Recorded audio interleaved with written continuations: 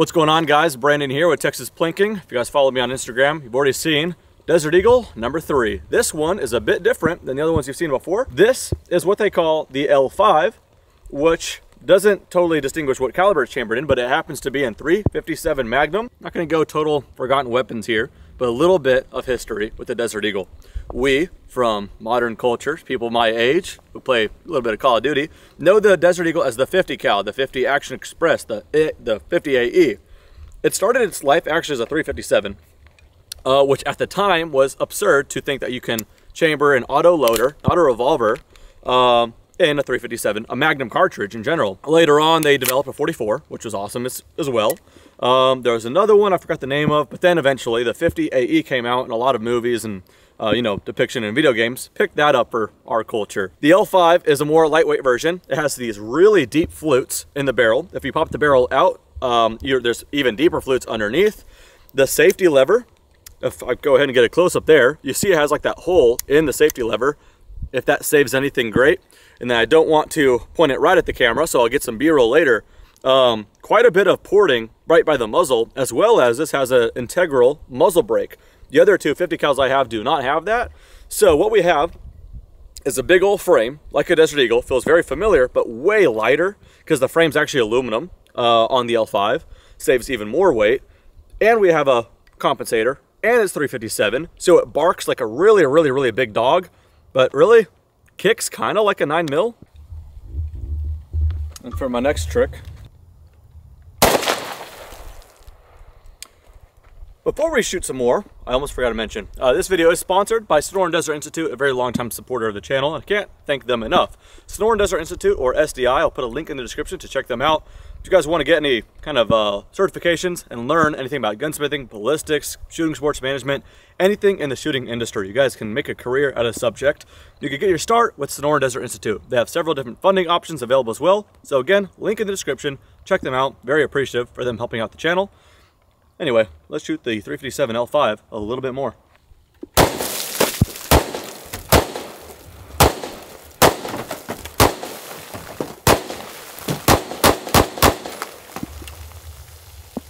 I totally forgot to count, so I don't know how it was hot loaded, but that's pretty relieving to see it shoot that well, and I'll tell you why.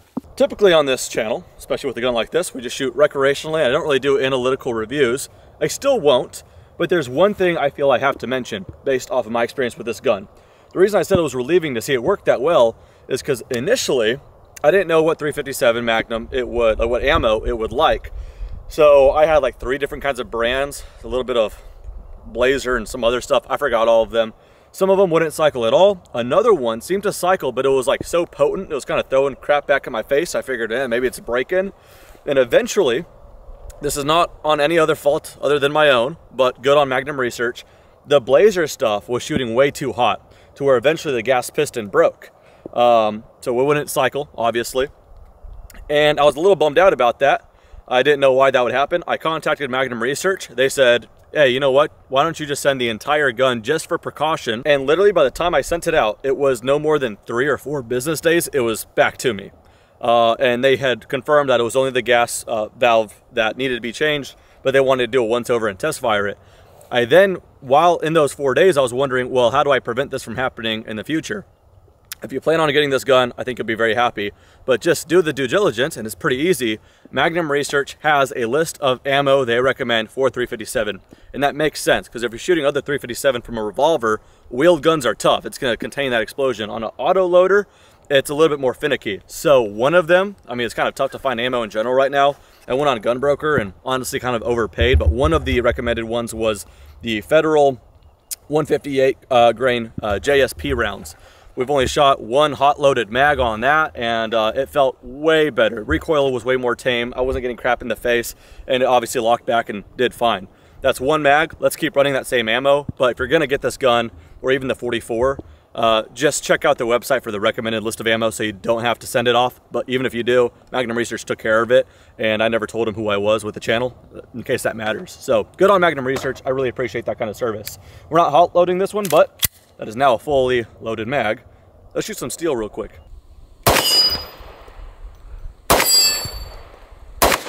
Where'd that go? There we go. Yeah. Let's go silhouette on the right.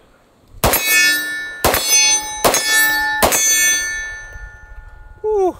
That feels good, man. Something about a familiar grip of a Desert Eagle, but it's just taming that recoil like nothing else. It's like a 9mm, really, that it's barking like a true 357. That's really, really cool.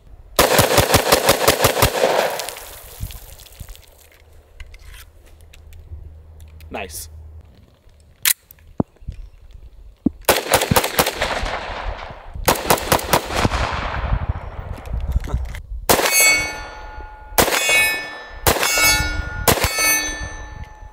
This thing feels good. Ah, you see, if you were eating a cookie with your left hand, could you then easily handle the 357 Desert Eagle with one? I think so.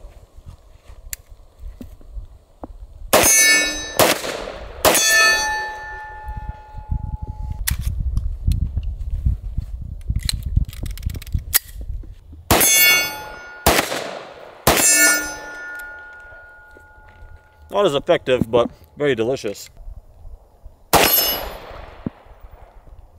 Oh no.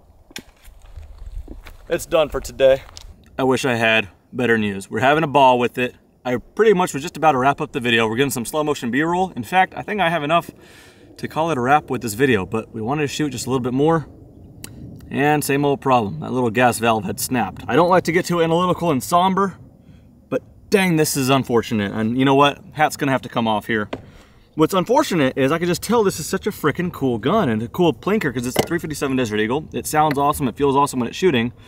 But here's the problem, guys. The little gas valve thing just had snapped to where it wasn't feeding and it would get lodged right here, so it would have a gap right here because this thing just snapped and got stuck there.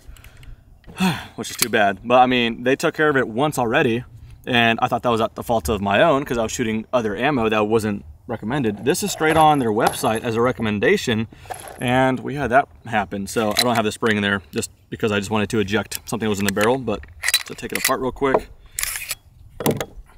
everything looks okay and healthy. It's a little scuffed right here, a little scuffed right here, but for the most part, I'll probably just need another one of these. That's anywhere from maybe $70 to $100, but they compensated the first one, and I have to reach out to them again saying, hey, I'm using y'all's ammo, recommended ammo, and I had the same problem again after maybe about 6 mags. That sucks. Anyway, I don't want to be all somber. Like, again, I don't normally do analytical breakdown or reviews and don't talk about anything negative because for the most part, I love everything I have, and I don't do a breakdown, you know, tens of thousands around Grand Thumb test. It's just all about recreation. But to have it happen twice, I'm a little bummed out, man. I'm not gonna lie. I really like this gun. Love Desert Eagle. So when this happens, a little heartbreaking, but my responsibility to keep you guys updated.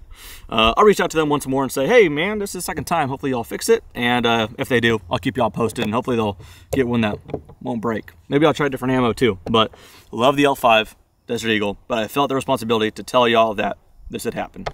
But that does it for this video. See you guys very, very soon on a more positive note. Take care.